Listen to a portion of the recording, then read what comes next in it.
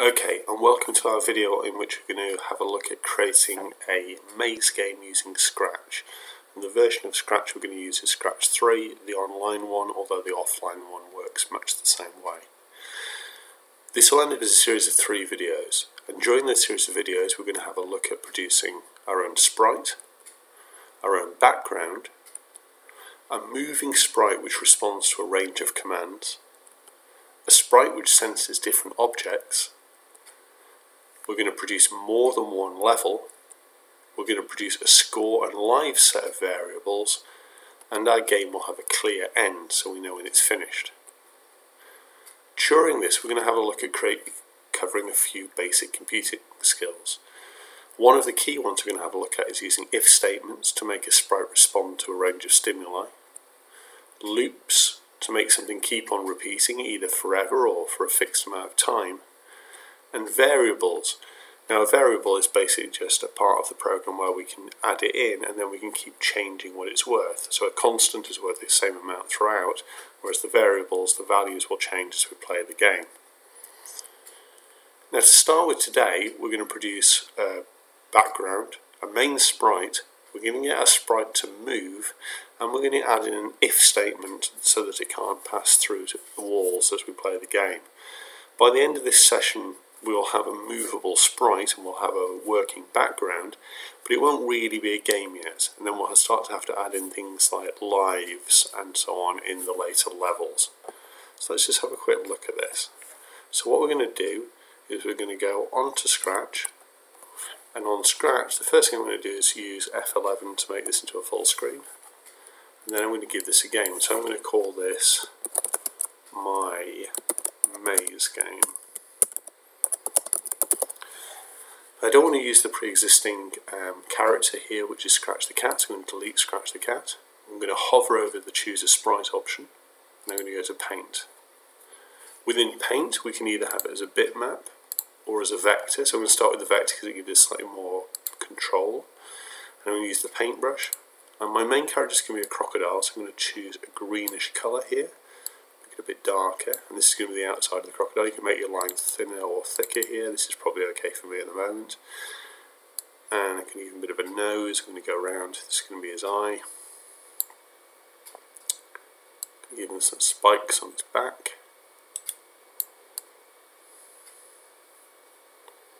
Where's his tail? Here's going to be his teeth. Bit of a jutty chin there. Here's going to be his front legs. Stomach, back legs going right the way to the point of his tail. Now I want to fill that in, so I'm going to go to the fill option and I'm going to go back to the colour, make it a bit lighter. We're going to fill him in so you can see that we can still see the outside line. We go back onto the paintbrush, and this time I'm going to take the brightness right the way down so it becomes black. I'm going to give him a bit of a eye, and then the white of his eye we're going to do the opposite. So we're going to take the brightness all the way up and the saturation all the way down so we get a white, and then we're going to fill that. Now the reason I'm going to fill it, if you just look at the crocodile for a second, the crocodile moves around, but when he goes over things you can see through his eye, which is a bit freaky, so I don't want that. So we're going to fill in that white space, so now when we move the crocodile you can see hopefully that that white of his eye now doesn't show anything through it. We're going to rename this, so the sprite needs a name, so we're going to call this Mr. Crocodile. Obviously your sprite can have its own name, and because this costume here, you'll see within the sprite, this is the main costume, is facing left, I'm just going to rename this as left, because later in the game I may want to find that. In the game I won't always want my crocodile to go left, so I'm going to right click on him and duplicate him, and then clicking on here I'm going to use the arrow button and I'm going to flip him horizontally so he's now facing the other way, and I'm going to change this costume. You'll see it's automatically called it left 2. I'm going to call that right, so I've now got a left costume and a right costume, so I can have my crocodile going either way. Next thing I want to do, if I go back to the main page here, is I want to click on the stage and backdrops. And what I want to do now is I want to make my first level maze. So the way we're going to do this, we're going to rename this backdrop as level 1, and within the level we're going to use the blocks option here. I don't want my blocks to have an outline at all, so I'm going to select this no outline option, but I'm going to go to a fill so that my blocks have a particular colour. Now later on we're going to create a sensing option where when the crocodile touches a particular colour he gets sent back to the start. So we want to use a colour that isn't going to be elsewhere in the game, so I'm going to use quite a kind of brightish red, because the crocodile is green, so it's not going to, and most of the things he's normally going to encounter are going to be green, so red should be a colour he's not going to touch too often. So we're going to choose red. We've made sure the outline's off, and what we can now do is we can create a maze here. Don't worry about the size of the crocodile at the moment, we'll deal with that later. So we're going to create a pattern that he's going to have to navigate his way around. So he's going to start off down this bottom left hand corner, and then he's going to have to go along here, then around here. Once he's got around here, he's going to have to go up here. And what I will probably do is make this the end point here, so you can see he's now got to go around this set of navigation, and you can make it more complicated than I've done. One of the things you do need to make sure is that these are thick enough lines so that when we add the sensing in, the Scratch program can detect it. If you make the lines too thin, see I jumped off there, you make the lines too thin, sometimes it doesn't detect it before you've passed through it. It's going to end up actually passing through the obstacles that you want. So I'm going to press save now because it hasn't saved for a whole while. I'm going to click back on Mr. Crocodile, and then I'm going to click on code. If I accidentally stay on the backdrop and click on code, you'll find I'm trying to code the backdrop, and that's a common error that lots of people make. So I'm going to click on Mr. Crocodile and then click on code. You can see the costumes are still there. And we want a few things to happen at the start of this game. So the first thing is my crocodile is clearly too big, so I'm going to make him a bit smaller. Let's try 50%, see what it looks like. Okay, he still can't pass through those lines, so we need to make him a bit smaller. Let's make him 30%. Okay, he's still too big, that tail won't go through there. Let's make him 25%, maybe even 20.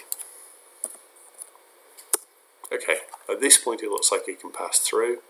It's going to be a bit tight up there, but he can do it. Makes the game a bit more playable, or a bit more challenging. He can pass through there and he can get all the way up to there, so this is fine. Now next thing is I want my crocodile to start here, so we're going to use an event block, so this is when something happens. I'm going to start with a when the green button's clicked, so that when I press the green button, this is what happens. And I want quite a few things to happen here. So the first thing is, I want my crocodile to go to this position, and you'll see he's at the X position, so that's the position across the screen at minus 185. If I'm moving into the middle, you'll see that kind of becomes 0, so that's kind of where the, not quite 0 is it? Almost, close enough. You'll see 0 is kind of at the halfway line there, and the same with the Y. I'm at minus 120. If I take him up, that will kind of edge its way towards 0, so 0 and 0. If I actually just type them in, you'll see this. Okay, that is the very middle, and as soon as I go down from the middle, the Y increases, and as soon as I go left of the middle, the X increases. So Y is up and down, X is left and right. But this is fairly easy, because all I have to do is put my crocodile where I want him, and pull the go to X, and now if I move my crocodile somewhere else, and press the green button, he goes back to the start. So my crocodile's now in the starting position. I want him always to be facing this way when it starts, so I'm going to switch the costume to right, so when he starts he switches the costume to right, and then also from the looks I'm going to add show, because later on I may want to hide the crocodile, and when I press this one I want him to show again. So I mean, just to show that, if I click on hide here and press the green button, he reappears. So I can hide him, when I press the green button he reappears. So this is all good. But at the moment this crocodile will not move unless I physically drag him around, which isn't the point of the game. There's lots of ways of making the crocodile move, and one of the ways of doing this is by using the move 10 steps option. That's really good for programming things like stories and so on. I tend to prefer to use this one, which is the change X by and change Y by, because then we're being a bit more precise and we're sticking with the coordinate position. So we're going to try that. So we're going to add 4 new events. We're going to add when space key is pressed. We're going to add this 4 times. When space key is pressed, when space key is pressed, and when space key is pressed, and you'll see I've arranged them in a kind of a square position. So we're going to go to when space key pressed and change it to up, when space key pressed and change it to down, when space key pressed and change it to right, and when space key pressed and change it to left. So now if I press the left, the right, the up and the down, the computer recognises that I'm pressing it. You can see that because there's some flashing options up here, but nothing happens because we haven't yet told it what it should do when I press the up button. So we go back to motion, and when we press the up button, we want to change Y by 10. When we change the down button, we want to change Y by 10 because that's up and down on Y. When we go to the right button, we want to change X by 10, and when we press the left button, we want to change X by 10. Now you'll see if I press right and I press up, he moves fine, but if I press down, he still moves up, and if I press left, he still moves right. And that's because the values at the moment of all of these are the same. So right should be changed X by 10, but as we saw before, when we go left, the number should be coming down, so that should be changed X by minus 10, and it's the same for down. So change Y by minus 10 on down, and now if I press the down button, he goes down, the right button he goes right, the up button he goes up, the left button he goes left. So next problem is when I press left, he's going backwards, so we need to go back to our looks option, and we need to change the costume. So when he's going right, he should have the right costume, and when he's going left, he should have the left costume. And you'll see I've put those before the move, so he changes the direction before he moves. So now if I go right, he faces right. If I go left, he faces left. I don't really mind which way he faces as he goes up and down, but you could, if you wanted, either draw a new costume to face up and down, or there is actually an option within here where it puts a rotation in so you could get him to turn. Okay, if you do the turn one, you will probably need to make sure that you set him to point in direction 90 degrees at the start, so if you turn him you can put him back to the start, but I'm not going to use that one today. Okay, so this is fine and this works, but he passes completely through our lines without any problems at all, which isn't really what we're after. So now we need to think a little bit more. So what we're going to do, press the green to put him back at the start, and this time we're going to put a new event in. I'm going to say when the green flag's clicked again. So you'll notice that's the same one I used there. So in theory, all the code I'm putting in here, I could actually put in here. And on some programming you would have to.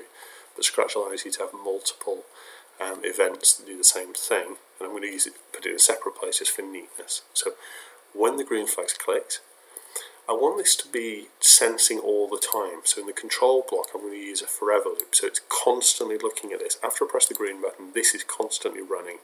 Okay, and it's happening all the time. So you'll see when I press it, that kind of goes yellow because it's in constant motion. When I press the right button, you'll see this goes yellow because that's only happening when I'm pressing the right button. Okay. Now what I wanted to do is I wanted to look for this red colour, so we're going to use an if and then option. So if something's happening, then something else happens. And what we wanted to do is we wanted to sense it. So we want to say if, then we go to sensing, and we're going to go to the touching colour. So if touching the colour, click on the colour picker, hover over the red and you'll see this line on the edge of the circle goes red. Okay, so this time when the green is clicked, forever, if it's touching the red colour, we want something to happen. And what I want to happen is I want him to be sent back to the start. So I'm going to put him back at the start, and I'm going to go into the motion block, and I'm going to use this same go to X option. So now, if I press the green button and move him, he's fine. He can go right, he can go left. But if I try and go up here, he should sense he's touching the colour, and he should be sent back to the start. Okay, and again, if I rush forward like this, he gets sent straight back to the start again. And we could put a message in there. We could get him to say something when he does that. So we could say, or think maybe, since he's a crocodile, we could say, oh no, I'm back at the start. Or something that's funnier and better that you can think of yourself. So press green again, we go across, he touches it, he thinks, strangely from his tail, okay, and then that message disappears and you're ready to go on again. Now this is also where on the next stage we'll get him to start to lose lives. So just a quick test, can I get around the maze? We go right, so a little bit tight here, I go up, I press left, okay, I go up, I press right, but there's no end to this level yet, and when I touch the edge, it just sends me straight back to the start. Okay, so that's where I'm up to for now, and in the next stage we'll start to add some elements in that start to add scores and lives and some obstacles into this as well.